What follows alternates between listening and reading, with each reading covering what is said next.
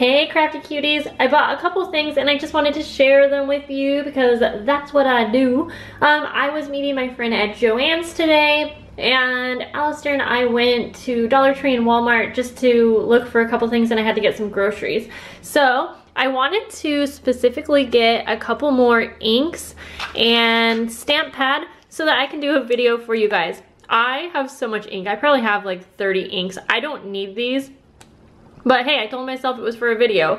I am going to do a Joann's 1.99 bin test it out kind of video. So we know that these are super affordable. They're 40% off right now, so they're $1.09 each. And if you were able to get them when you had that extra 20% off, even less. So I want to see how well they work. Now I already watched a video, Eclectic Crafter, and she tested out the gold pigment inks and they looked really great. So if you want to go check out her video, I'm gonna have that link below because I kind of got my idea from her, but I just wanted to test out a whole series of things in one video.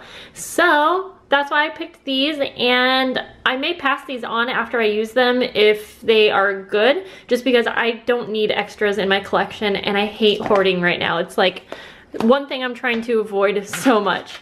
These, I've been needing these for a while. I like to use these on my handmade books. I love having these on the corners of the books. They look so pretty. And these were actually less expensive than I thought. With the sale that was going on, they were about $2. And let's see, you get 12 corners. And so I can probably use these on about 4 books because I like to have them on all 4 of the end corners. So excited to grab those. I went ahead and got one of these packs of bags. These are also in the Joann's $1.99 section, and you get 12 of them. I thought that was pretty good. I like the size. I like that these are really small, and I will be using these in my handmade journals and books for sure. So I felt okay picking those up because I knew I would use them.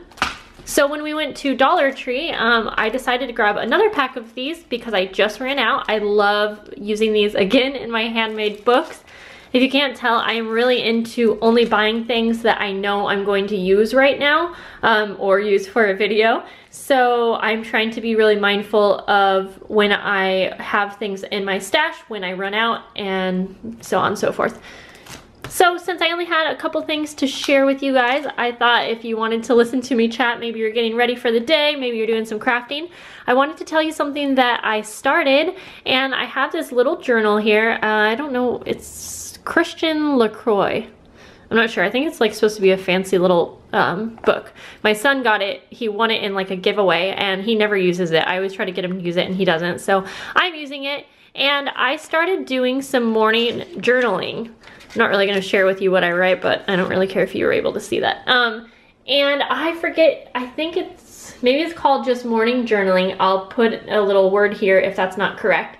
The idea is that every single morning when you wake up, you write 3 pages in your journal. You're supposed to try to do it right when you wake up, and you're supposed to do it without overthinking.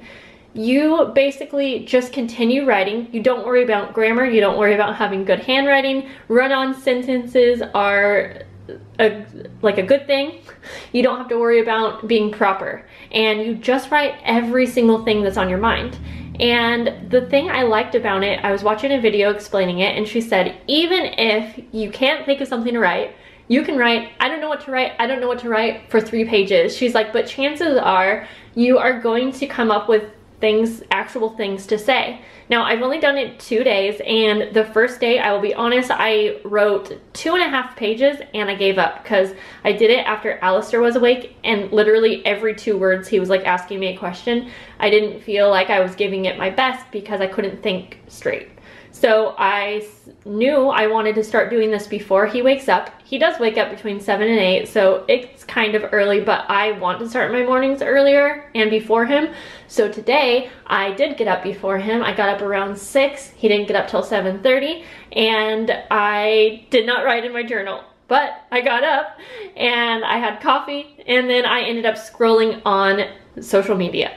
So my goal is that tomorrow I can actually wake up early and do my journaling. But I did do my journaling today, I just did it after I was up and out of bed. So I am going to make it a point to bring this into my room and have it next to my bed. And I just wanted to share that with you because I think it's a kind of a fun thing. I feel like it's going to help really like for clarity and just to kind of get your mind thinking and your thoughts out on paper, which is really good for anxiety and stress.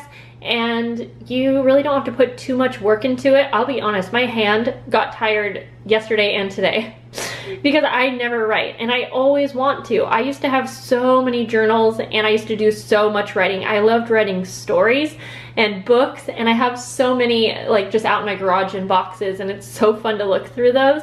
And I want to continue doing stuff like that so that I can pass it on to my kid, and just so I can even look back, even in a year. It's so fun to look back in your old journals. And I know a lot of us crafters do things like scrapbooking and memory keeping with photos and, you know, short journaling, but something like this I feel really gets in your mind. It really gets into how you're feeling, and it really shows who you are deep down inside. And I think that's such a beautiful thing to write down on paper. And why am I starting to cry? Oh my gosh, I'm emotional. So some of you already know I shared the things that I got today on my Instagram, and I posted kind of a sappy thing. I really try to keep that away from my craft channel. I try to keep all of that on my vlog channel, but I mentioned I was just really scared to take a pregnancy test because it's about time where I could take one. But I'm scared that I'm not going to be pregnant because we've been trying for a while, if you didn't know, and this month I took fertility medication.